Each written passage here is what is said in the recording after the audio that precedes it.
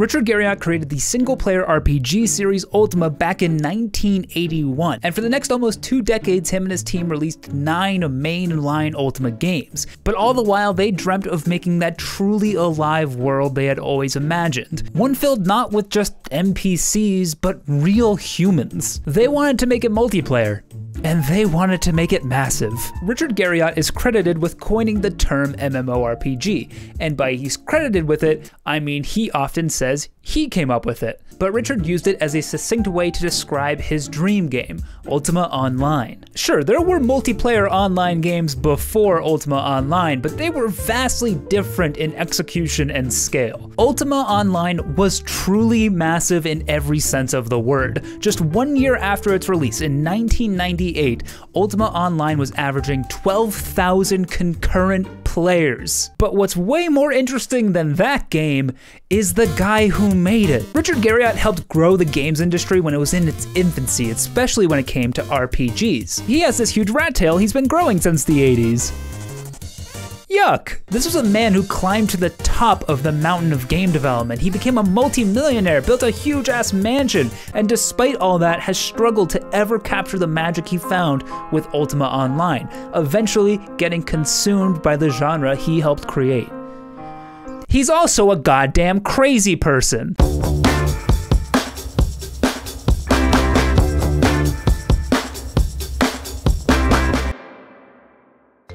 To figure out what makes Richard Garriott truly a wild person, we have to go back to the beginning. Richard didn't grow up dreaming of making games or even being a programmer. Richard always expected to be an astronaut. His father was an astronaut, his neighbors were astronauts, he went to school with the kids of astronauts, but when he was told he could never be a NASA astronaut after failing an eye exam at the age of 13, he shifted his focus somewhere else. Oh geez, hold on, is that an insensitive joke to make? At a summer camp in 1974, Richard was introduced to Dungeons and Dragons. That, combined with his love of fantasy books, shaped his interests immensely. So much so that when he finally had access to a computer, he started making computer games that were about his D&D campaigns and even included his character, which he called British. He made 28 versions of these D&D games before his boss noticed him making them and convinced him to sell it. This final version turned into Akalabeth, Richard's first finished game and what he claims is the first 3D RPG ever sold.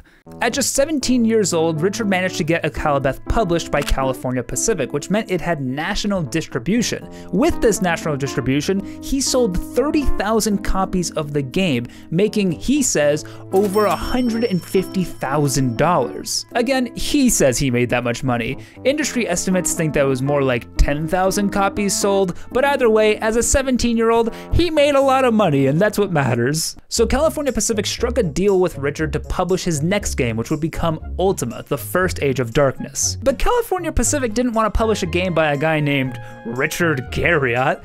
That's stupid. That's like a regular name. Luckily for them, Richard loved to go by his D&D persona, which he called Lord British. Remember British from earlier? He's a lord now, good for him. So the cover of Ultima 1 said Ultima, the First Age of Darkness, by Lord British. I personally think this is confusing because Lord British is a main character in the game and he would be a main character for the entirety of the Ultima series. Also, Richard liked to call himself Lord British in real life. So is Lord British in the game Richard? Are they the same? Is this a self-insertion situation? But hey, California Pacific was a wildly successful publisher, so I'm sure they know what they're doing and I trust their business acumen. Anyway, 1 year later, California Pacific went out of business because, according to Richard, they had a drug addiction problem. After publishing Ultima 2 with Sierra Online, the renowned publishers of hit games like Crossfire, Lunar Leaper, Soft Porn Adventure, Frogger, Richard decided he was done working with other companies. He wanted to publish games himself. So he and his brother Robert partnered up and started Origin Systems, a game publisher that swore it would never get addicted to drugs. Origin would publish every Ultima game from a re-release of Ultima 2 through to Ultima 7, spanning a full decade. Along the way though, Origin Systems brought in and published games for what can only be described as the Hall of Fame of iconic 80s white dudes who also made video games. We're talking people like Peter Neurath, who was the producer on the Thief games, guys like Warren Spector, who produced Deus Ex, dudes like John Romero, who made Wolfenstein 3D, Doom, and Quake, fellas like Chris Roberts, who started the Wing Commander series. 90s. If you're under the age of 25 and don't know what any of these games are, they were kind of like Fortnite, but in the 90s. Another interesting thing about Richard Garriott is that he actually went to college but never finished his degree,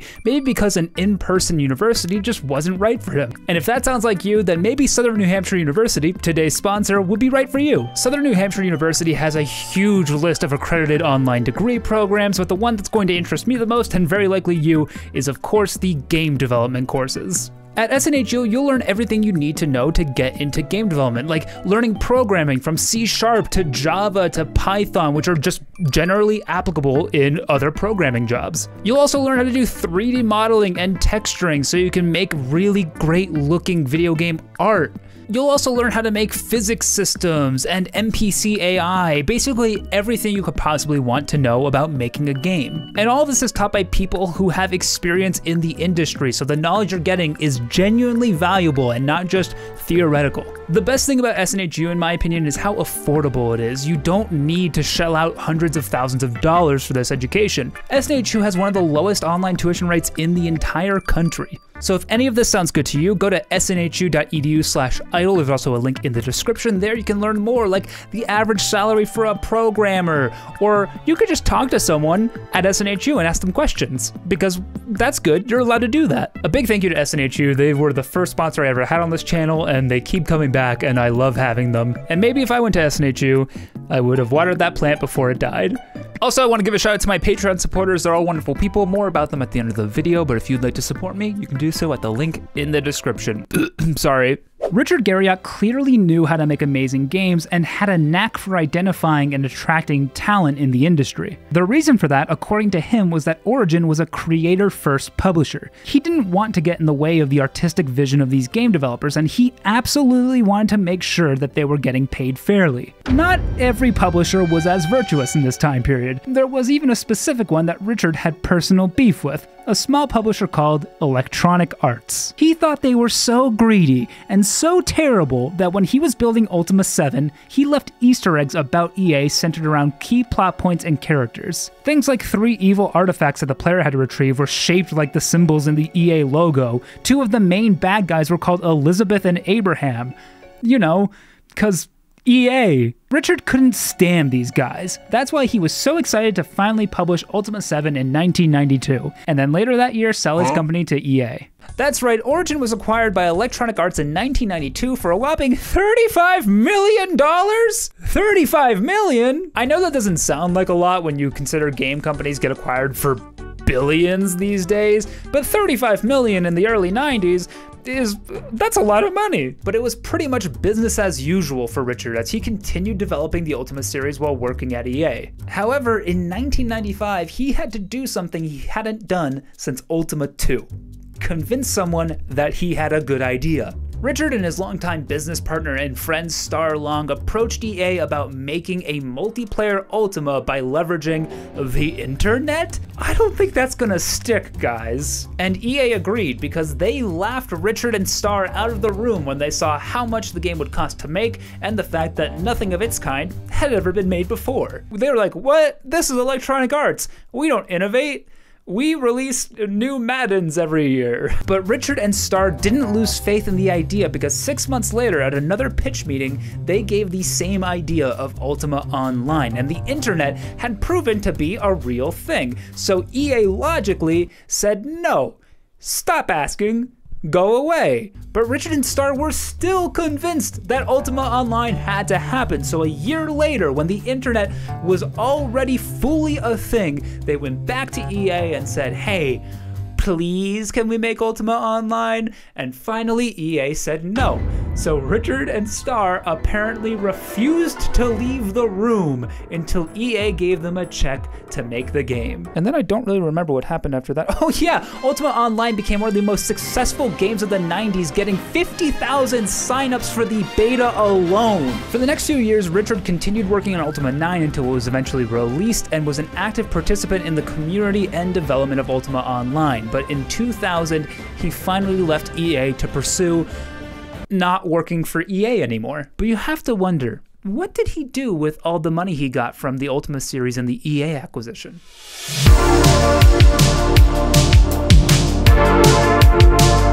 Let's go back to 1987, back when our hero Richard had released the most successful Ultima game yet, Ultima 4. Richard was already a millionaire at this point. His company, Origin Systems, was one of the most successful development and publishing studios in the West, and Ultima was only gaining more traction every year. Richard had spent his whole adult life channeling every ounce of creative energy into game development, because when he was a teenager, that's all he had control over, but now he had money. Like, money. So what does a mid-20s millionaire who makes video games do with all of that money? Build the wildest fucking house you've ever seen. This is Britannia Manor. It's named after the castle that Lord British lives in the Ultima series. I know what you're thinking, isn't it a little weird to use the name of a character in your fictional world as your pseudonym while also building a house and then naming it after the castle that fake character lives in the real world? Richard spent millions of dollars to build his dream home, decorated from top to bottom with medieval weaponry, ancient artifacts, a literal dungeon. You know, things you'd find in every millionaire's house, I'd assume. There's even a full-ass observatory on the top of his house, just so he can keep an eye on space, in case we're invaded, I guess. But to be fair, with all of these crossbows, I don't think there's anyone better to stop an alien invasion than Richard anyway, so I'm comfortable with this arrangement. Fun fact, Britannia Manor was actually invaded, not by an army or alien civilization, but by an insane fan. So let's do a quick quiz to see how well you know Richard Garriott. For $1 million, here is your question. When Richard Garriott's home was broken into by an insane stalker, what weapon did he immediately reach for to defend himself? Was it A, a crossbow, B, a battle axe, C, a vampire hunting kit, or D, a trebuchet? Time's up. If you said a fucking Uzi, then you'd be correct. I had to learn more about Britannia Manor, and luckily for me, this house has been featured on TV multiple times. This house has even been featured on MTV Cribs. Look, it says so right on the Wikipedia. But I couldn't find the episode of MTV Cribs that this house was ever featured on. I did find an article on the MTV website that boasted about Richard's crib, but it pointed to a dead link, and I don't think it actually pointed to an MTV Cribs episode. I think it was just another independent highlight thing. So I don't think Richard was ever on MTV Cribs, but that's okay because it's not like he lied about being on MTV Cribs, and no one would ever do that anyway. Thankfully, a show called Secret Spaces from HGTV did go visit Richard's house in 2007, and that video is up on YouTube for everyone to watch, and it is more than I ever could have hoped for. Richard does a really good job of hosting this tour to show off some of the cool features of the house, like its secret passageways. Just look at how excited the Secret Spaces host is to be blindfolded and taken through it all. Turn around. Okay. Now come with me. Okay. Hey, why is that a hole in the pantry? I'm getting scared.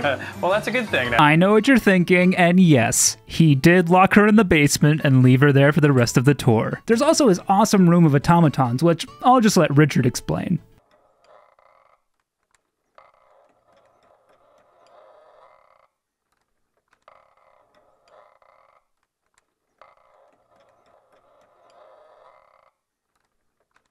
Thanks, Richard. Hey, wait a minute. That looks like a guy getting shocked by an electric chair, but I'm probably just seeing things. So this one is the American execution. We electrocute our victims, glowing red while he's being electrocuted, and then he's killed.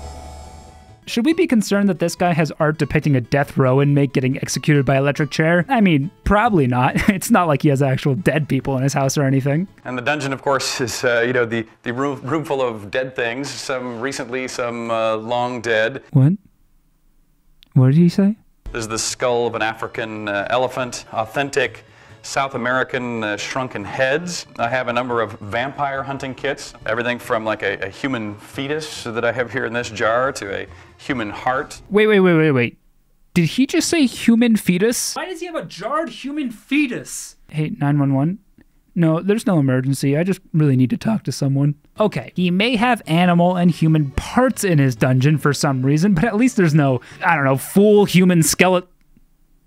Richard? What's in that coffin? Meet Richard's friend, Pedro, a skeleton. Just one of Richard's many quirky collectibles. Quirky collectibles? That's not quirky, that's a crime, I think. Pokemon cards are quirky. Stamps are quirky. These are human remains. These are things that Jeffrey Dahmer thought were quirky. Unless No, this is probably a fake skeleton, like it's a cast or something, right, Richard? But most of the other things in here are real, including my dead friend that I call Pedro. Richard. Later in life, Richard sold Britannia Manor and bought a place in New York City that has cute things like this pepper grinder, or this wine cellar, or this actual mummy hand. Okay, well, I should probably stop criticizing this man's house before he shoots me in the face with an Uzi and then puts me on display in his dungeon. How'd this guy make his money again? Oh right, games. Let's go back to criticizing those.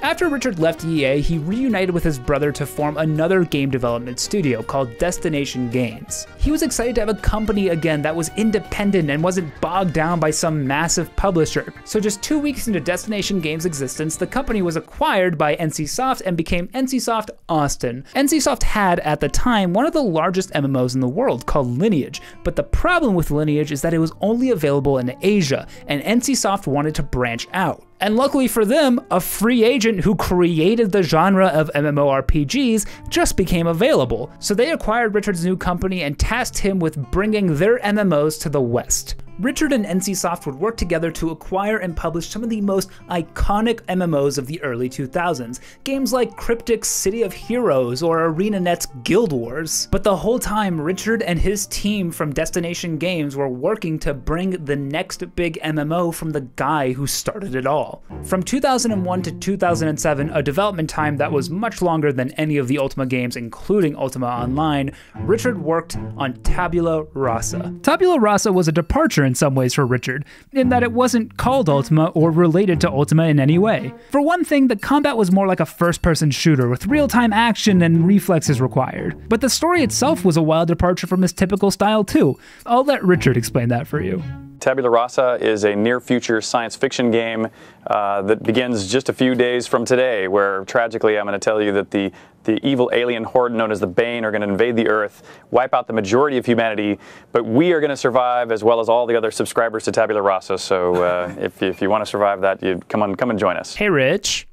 Why are you wearing those clothes? You stupid idiot, that's not Richard Garriott, that's General British. General British? I only know Lord British. General British is Lord British because Richard Garriott made sure to self-insert himself into this game, despite the fact that it is in a completely different universe than Ultima, so he had to give Lord British a new title because there's no lords in a sci-fi world. This is a sci-fi world, so it had to be General British, who, by the way, is a war hero in this game and one of the most important characters. Self-insertion characters are just not a good idea. Richard promised some pretty big things with Tabula Rasa, including putting the role-playing back in RPG. In one interview before the release of Tabula Rasa, he even said that the harbingers of failure were in the models of games like EverQuest and World of Warcraft because they prioritized min-maxing and damage per second instead of actual role-playing. Richard, buddy, I see what you're doing here, but taking shots at World of Warcraft in 2007, saying that your MMO is going to do a better job, is one hell of a risk, and you better back it up. But still, 6 years and $20 million of development from the guy who created the first real MMORPG? Maybe Richard got a shot here. So in November of 2007, Tabula Rasa released. And it didn't make any money. What do you think Richard did when his new MMO that he had worked on for 6 years was becoming a financial failure? That's right, he went to space. Literally the month before Tabula Rasa released, Richard announced that he had begun a year-long training program to go to space on a Russian spacecraft. So while Tabula Rasa was bleeding money and the devs were working extremely hard to try and make an actually enjoyable game, Richard was doing this. I mean, that is a Tabula Rasa logo in the background, so I guess this is marketing? Richard did end up completing his space training, and in October of 2008, Richard achieved his lifelong dream of going to space by spending $30 million to become one of the first and only private space tourists. $30 million. For those keeping score at home, yes, that is almost the exact amount of money that his first company sold for, and it's more money than it took to build his failure of an MMO. Listen, man, I'm just saying that maybe people shouldn't have this much money, but that's a topic for another time. Richard went to the International Space Station for 8 days, and while he was there, he conducted important science experiments and directed and edited a short film. It's amazing. I linked it below. I can't talk about it right now because this video is already so long, but please watch it. Hey! It's Richard! Get him! Somehow for Richard, going into space isn't even the crazy part. The crazy part is what happened when he got back from space. The whole first year of Tabula Rasa was a disaster. The game got middling reviews and was being dominated by other MMOs like World of Warcraft and EverQuest. You know, those games with the harbingers of failure. Oh, and also, the American economy was having its largest recession since the 1930s. That didn't help either. To pile onto this horrible first year, Richard announced on the Tabula Rasa website that due to his exhilarating space trip, he wanted to continue to pursue interests outside of game development and that he was leaving NCSoft. The weird part about the statement that Richard put out is that it made it sound like he voluntarily left the company, which according to NCSoft, he had. But according to a lawsuit that Richard filed, that was not the case. Richard claimed that he was actually fired from NCSoft and then NCSoft misrepresented the details of his leaving the company, which cost him millions in stock options. And the crazy part is, he won the lawsuit. He won $28 million from the lawsuit. That means this lawsuit and therefore NCSoft literally paid for a millionaire to go to space for funsies. NCSoft is the reason we got this short film. So thank you, actually, NCSoft. I've also seen some places claim that the statement Richard put out was forged by NCSoft and that he never said any of that, which I have not found any proof of. It's not stated in the lawsuit or anywhere else, but it is on Wikipedia with a failed citation. So I feel like maybe it shouldn't be there because that feels sketchy. But either way, Richard got to go to space and he didn't have to work anymore. Oh, and as for Tabula Rasa, yeah, NCSoft shut that down only a year and 3 months after it released. This should be a surprise to no one because shutting down MMOs was kind of NCSoft's thing.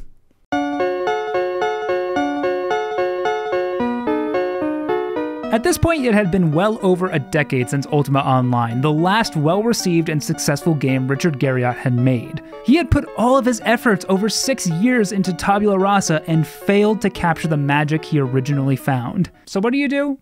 You start yet another game development studio. For the third time feeling wronged by the gaming industry, Richard started a new company, this time called Portalarium. The sole purpose of Portalarium was to bring the next entry into the Ultima series. As he said, Lord British will walk the streets of Britannia again.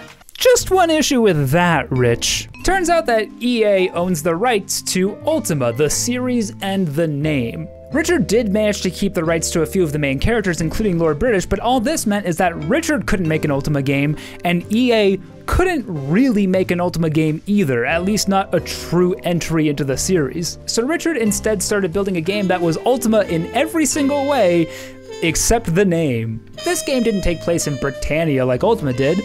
It took place in New Britannia. He brought back the Avatar, a concept he introduced in Ultima 4 to be a representation of the real player in a virtual world. Fun fact about the word avatar, that is very commonly used now in this same way, and Richard genuinely did coin that. I mean, it's actually a Hindu word, so the Hindi coined it.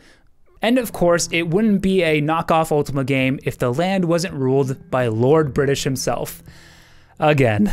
Richard was excited to finally get to work on a game without the involvement of big publishers and studio executives. And no, this doesn't end with him getting acquired by NCSoft or selling to EA, okay?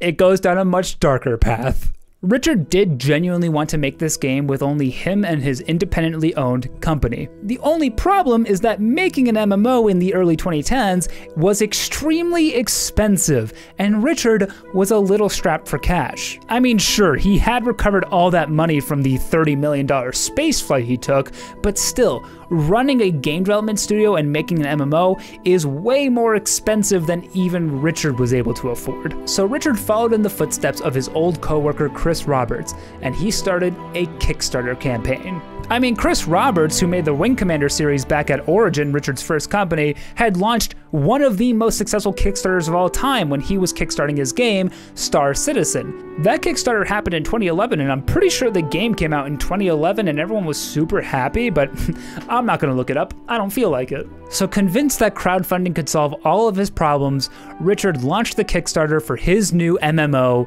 Shroud of the Avatar: Forsaken Virtues. The Kickstarter went amazingly. They crushed every goal they had in funding the game, and it seemed like everything would be great.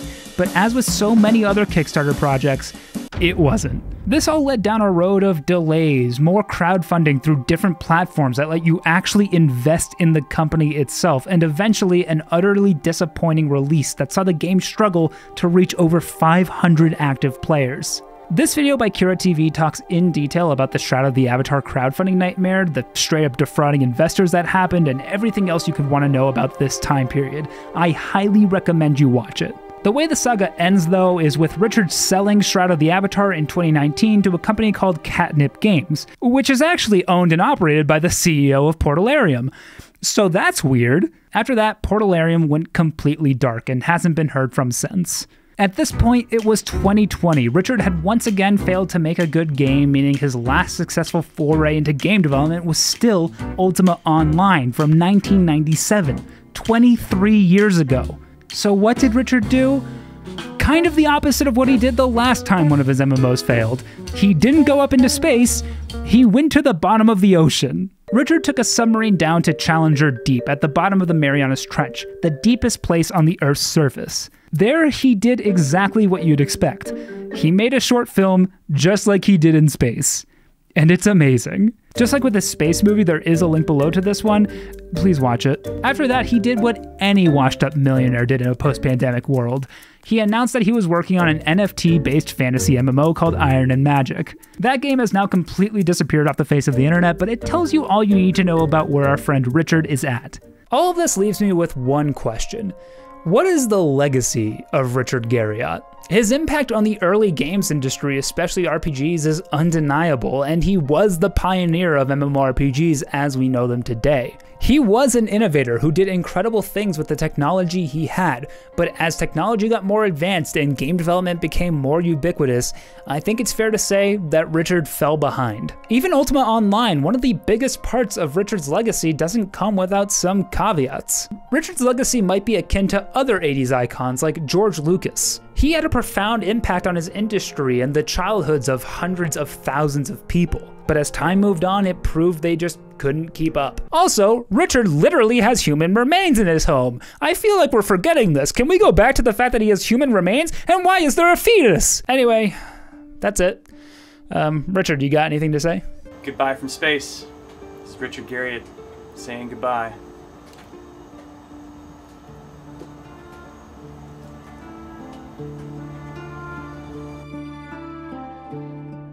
Hey, you're still here. Why don't you go ahead and leave a comment that says, it's actually pronounced Parmigiana. This video would not be possible without the support of my patrons on Patreon. Thank you so much to each and every one of them. If you'd like to support me on Patreon, you can do so for as low as $3 a month. All of my patrons are scrolling on screen right now. The people in yellow are my executive milk producers. They're extra special, but they're not quite as special as these people right here, the members of my tier. So a huge shout out to Kunabazi, Suede Oxford, John Sexum, Paradox, and of course a hobo with a spork. Criminals, each and every one of them. Anyway, it's bedtime for me, so good night.